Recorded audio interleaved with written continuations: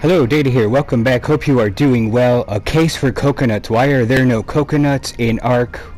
Reasons we need coconuts in Ark. How we can use coconuts. Many of the reasons explained. I can't believe we don't have coconuts. We should all go cuckoo for coconuts. Here are some of the awesome things we could do if they were implemented into the game. We have many trees all over, but on the beach areas we already have palm trees, and we should have coconut trees up there. That would be pretty awesome. They would fit right in, and they would have many uses, including giving us maybe 1 point of food energy or 1 point of water, or up to 5 points, just a minimal gain. That would give us an extra resource for all these wonderful beach-like trees. We could easily add some coconuts into there.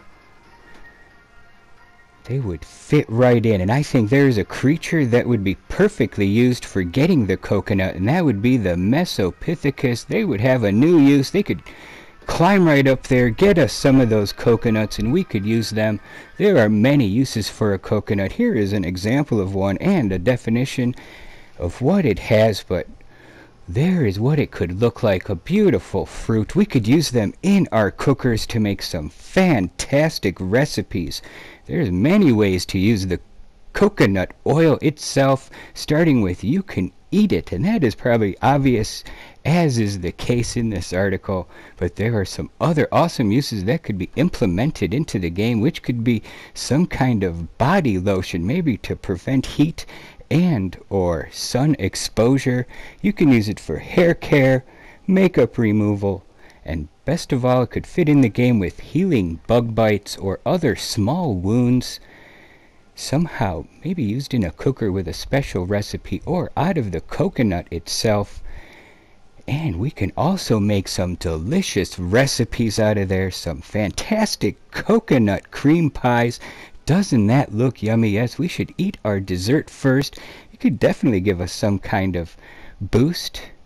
But the most important thing that I think that we can use the coconut for could be an endgame, and we could use that as a pseudo cannonball, maybe with a small recipe of 1 metal or 1 ingot to encase it, some gasoline, spark powder, gunpowder, pack it all together, and it could fire out of that cannon as an exploding projectile. It may not do much damage on its own, but it could have a 4 radius wide fire that could do 1 point of damage on wood and or thatch structures for when you guys want to raid these bases.